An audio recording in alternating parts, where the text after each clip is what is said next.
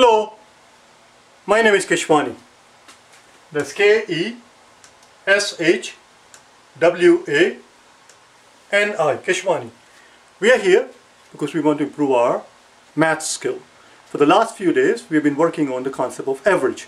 Yesterday we solved the problem on that concept. The problem is still on the blackboard. Here's the problem. We were told that the average score for the boys on the exam was 25, average score for the girl was 35. We were also told that there are more than twice as many boys as girls. And the question simply was, which of the following could be the overall average? And we were given several different choices, and we were told that there are more than one correct answers.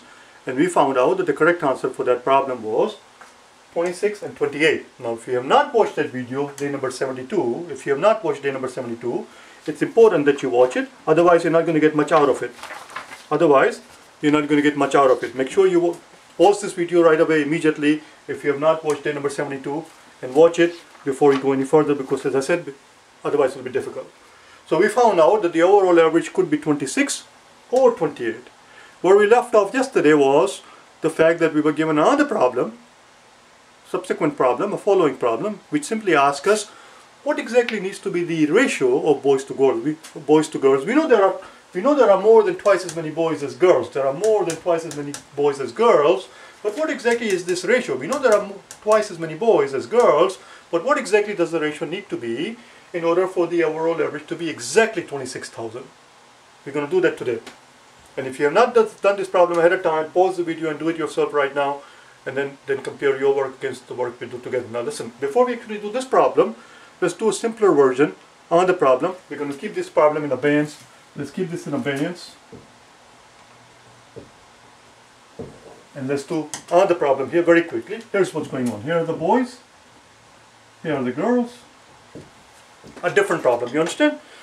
An exam was given and the boys scored 11, 12 and 13. These were the scores of the boys. And the girls scored 12 and 14. As we can clearly see, in this class we have 3 boys and 2 girls. The ratio of boys to girls here, is clearly 3 to 2. There is no doubt about that part. We also know that the average for the boys is 12. We also know that the average for the girl is 13. Okay? Are you with me so far? We already know that. How do we know that? Because we made up the problem ourselves. Now I want you to pretend that this thing does not exist. Pretend that we were never told this part. Pretend that it doesn't exist. This does not exist. We are told that, we have to actually figure out the overall average, which we did not do. We had 3 boys with the average of, 11,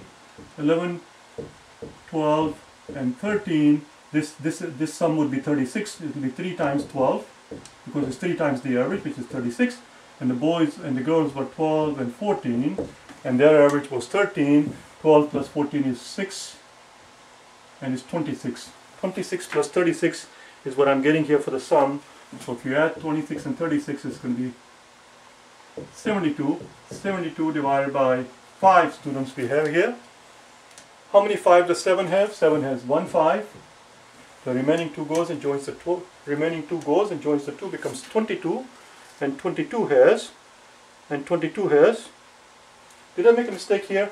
6 plus 6 is 12, carry 2, carry 12, carry 2, carry 1, not 2. It should be 62.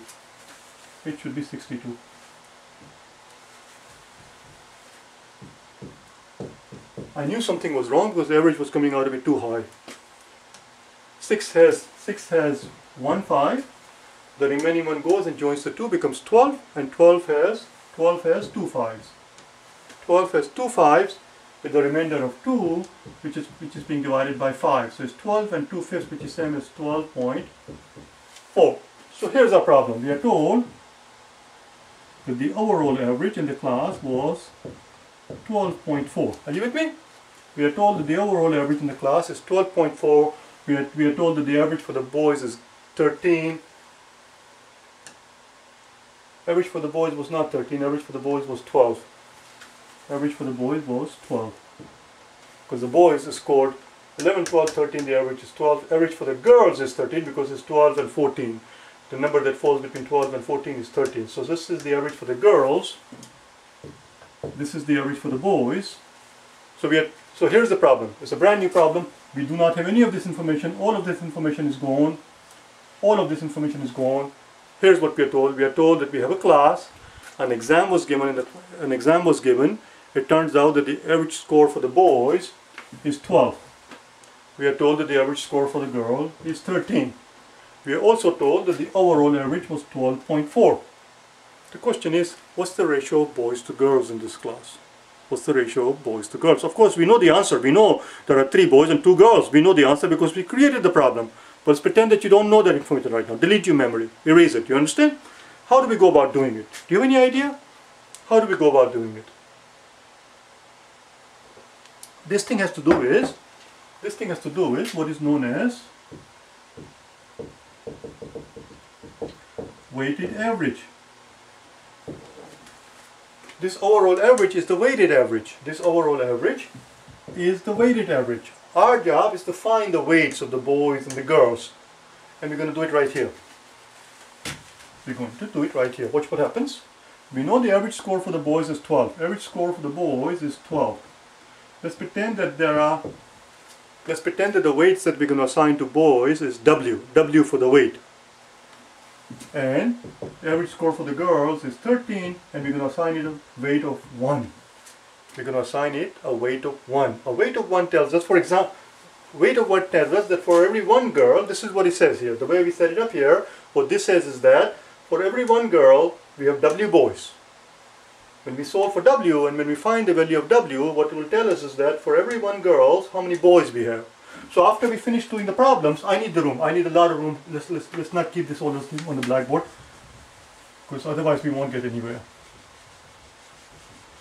The problem is right here. For example, after we do the work, and if it turns out that W is 3/7, if it turns out that W is 3/7, what it will tell us is that for every 3 boys, we have 7 girls.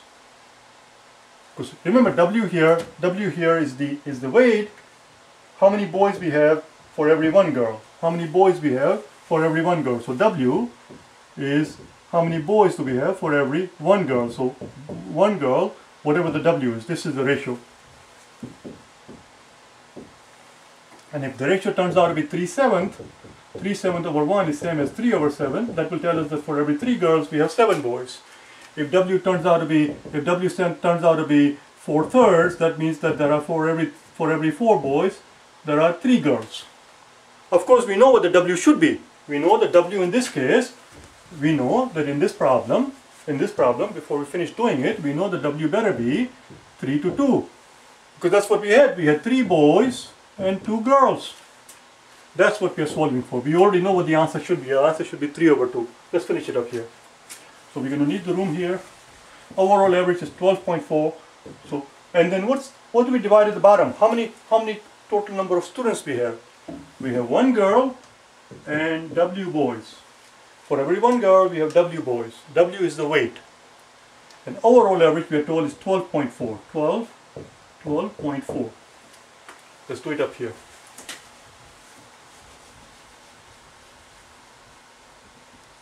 12.4. We're going to multiply both sides of the equation by W plus 1.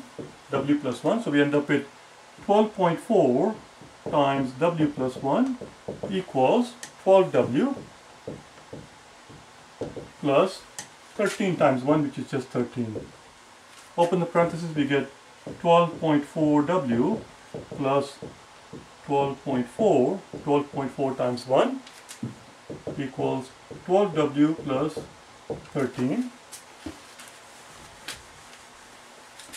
Subtract 12W from both sides, we find that 0.4W equals, bring the 12W here, it becomes 12W minus 12.4W minus 12W is going to give us 0.4W. Bring the 12.4 over there, 13 minus 12.4 is going to give us 0.6, which is same as 4W equals 6, which means W equals 6 over 4, which is 3:2. What do you know? That's exactly what we claimed. That is exactly the weights we had. In this class, the weight of the boy is 3/2. For every 1 girl, what this says is that for every 1 girl, we have 1.5 boys. For every one girl, we have 1.5 boys. Because we have 2 girls, therefore there are 3 boys. That's what that is. And that's what we need to do here. In order for the overall average to be 26, the question is, what does the ratio need to be? So let's do it together. Give me 1 second here.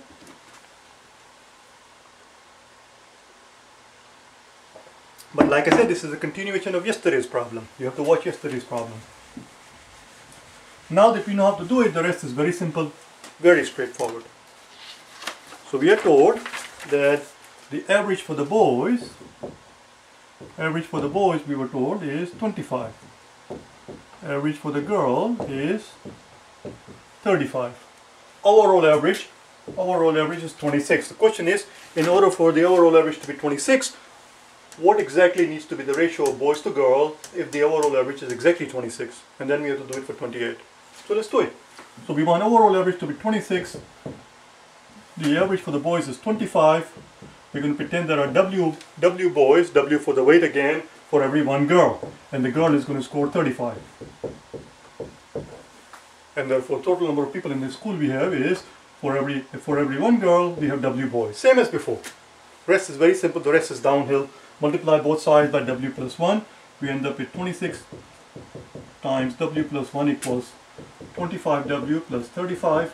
Open this thing, we get 26W plus 26 equals 25W plus 35. 25W and 26W, bring the 25W here and we are done. W equals 35 minus 26. W equals 35 minus 26, which is 9. Voila. W equals 9. What this tells us is that in order for the overall average to be 26, the ratio of boys to girls needs to be 9 to 1. Needs to be 9 to 1. When the ratio is 9 to 1,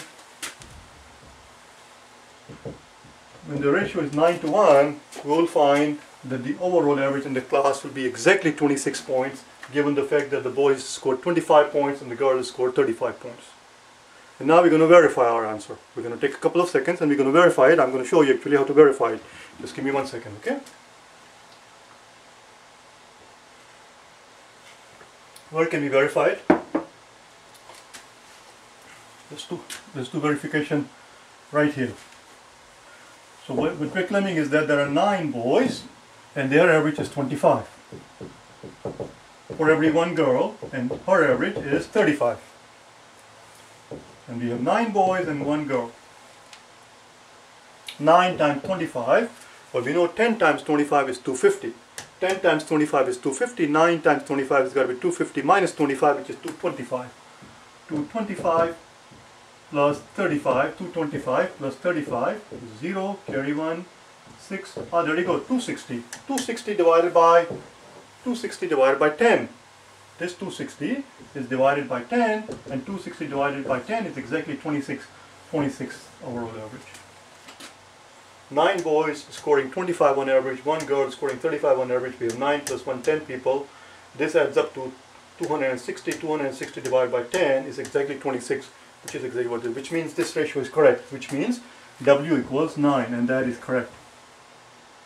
Now what I want you to do is pause this video at this point and do this for yourself for 28. Tell me what the ratio needs to be, and once you find the answer, I want you to verify that answer. Okay? Let's do it right now together. Let's do it together. Overall average needs to be 28.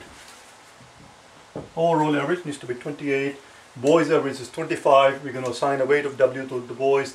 Girls average is 35. We're going to have 1 girl for every 12 W, 12 boys, not 12 boys, W boys, W for the weight. And therefore the total number of students we have is, for every 1 girl we have 12, for every 1 girl we have W boys. I don't know where 12 is coming from. That's it. That equation does not change. The rest is going to be straightforward. It's going to be 28 here. That's all. It's going to be 28 here. Nothing changes. This part is going to stay the same. And we're going to end up with 28W plus 28 equals 25W plus 35. That's not going to change. When we bring 25W to this side, it's 28W minus 25. It's going to be 3W. It's going to be 3W equals 35 minus 28, which is which is 7, and therefore W equals 7 over 3. This time is very different. This time we are claiming that in order for the average to be 28, here's what we're claiming. We're claiming that in order for the overall average to be exactly 28, the ratio of boys to girls needs to be, I'll have no room, needs to be 7 over 3. For every 7 boys, we need 3 girls. If it happens that the ratio in the class is exactly that, we have 7 boys for every 3 girls, and the boys on average scored 25 and the girls on average scored 35, then it will turn out that the overall average in this class would be exactly 28 points. Let's verify, shall we? Let's verify it. Where can we verify it? Let's verify right here. So now we are not doing 26, we are doing 28. We are doing 28.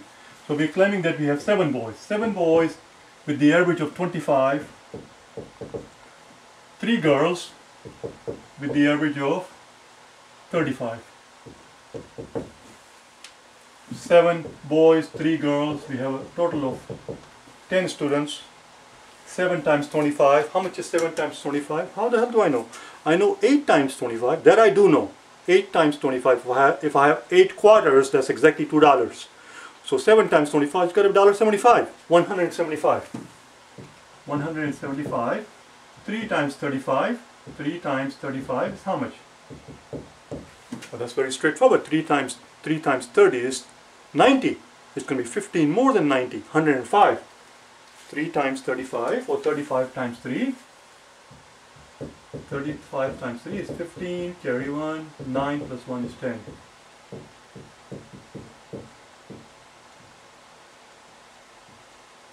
280. You see that? We find 280, we divide that by 10. Again, 280 divided by 10, it gives us the overall average of 28, which is what we've been claiming. So this ratio is also correct. The question was very simple, very straightforward. The question was, what does the ratio need to be for boys to girls in order for the overall average in the class to be exactly 28 if the boys on average scored 25 and girls on average scored 35? And the answer is, we need 7 boys for every 3 girls. Voila, that's it. I'll see you tomorrow, okay? Tomorrow and day after tomorrow we're going to do another pair exactly like this one, another pair for some more practice. Okay? Bye now.